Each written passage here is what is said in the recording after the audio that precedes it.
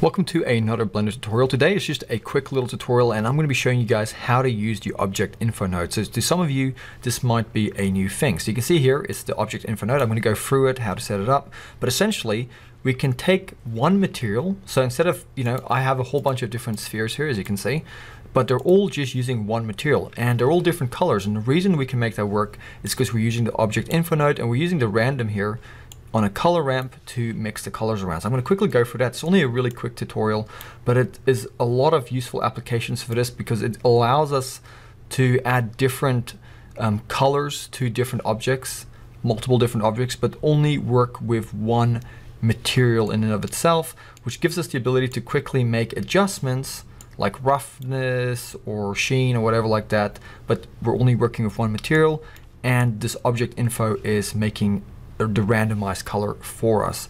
Now, I'm not going to be talking about the rest of these here because we're just focusing on using the random here for color differences.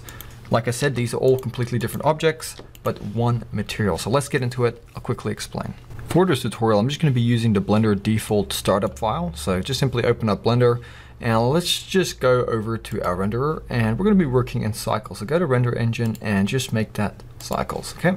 So what we're going to do now also is just select the cube here and let's just give it a subdivision surface modifier. You don't have to do this. I just prefer to do that just to smooth it out a bit. Just give a few here.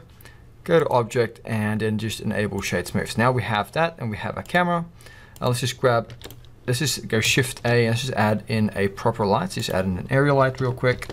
Doesn't really matter because that's not what the tutorial is about. So just maybe give it a bit more power under the light settings and maybe just a bit more size.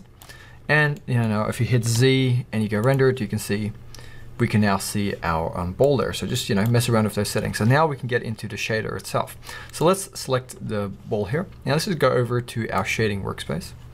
And once again, just hit Z, go into rendered. Now you can see here, what we want to do is we have an object and it has a material, right? You can see it has a material here, but the problem is, if you come here to the base color and let's just change it to orange, for example, right? That's one material. So what if I went Shift D to duplicate this ball here, and then went Shift D again? Let's just make like 4 of them. Well, they're all orange at the moment, and we could go ahead and select these and give them separate materials, but we want to use one material and have different colors. So how do you do that amongst different objects? So that's where the info node comes in. So let's go Shift A, search, and it's a very simple node. All we're going to type in is object info and just get the object info. And the one we're going to be looking at, there's a lot of things here, but the only one we're focused on today is the one here for the color. That's the random.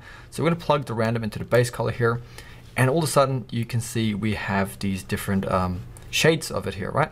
Now it's using the grayscale at the moment. That's why some are black, some are white, some are gray and in between. But what we can do with that is we can use that with a color ramp. So let's go Shift A, search, and let's just type in color. And let's get a color ramp. And let's place this color ramp over here on this cable.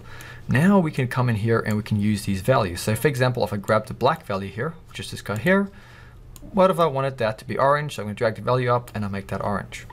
Okay, so now I can take this lighter value. You can kind of see it's doing this random gradient. So some are fully white, some are in between, and some are orange, some are kind of more like a peach.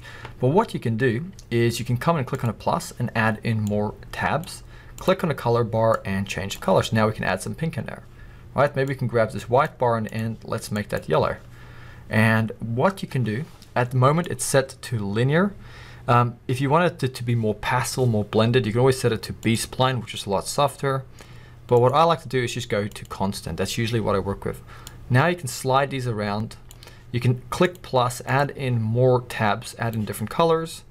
And the more you duplicate this ball now, you go Shift D, just duplicate this object, the more you can add tabs in here, drag them around, add in different colors. You can see there we add some purple, maybe add in a little bit of blue like that.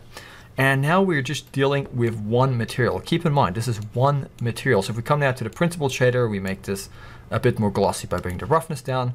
It happens to all of them. We're just dealing with one material, but it's working across multiple objects and giving them all a random color, which can be very useful for a lot of different applications. So you don't have to make a whole bunch of materials, and you only have to work kind of with one main node setup. Only thing that is a downside here, if I grab one of these objects and I went into edit mode, and I just went Shift D to duplicate inside of edit mode, right? If I tab out and I go Z, I go rendered, well, they're not different colors because that's still one object, okay? These are different objects. If we go into object mode and we grab them, we can see they're all different objects.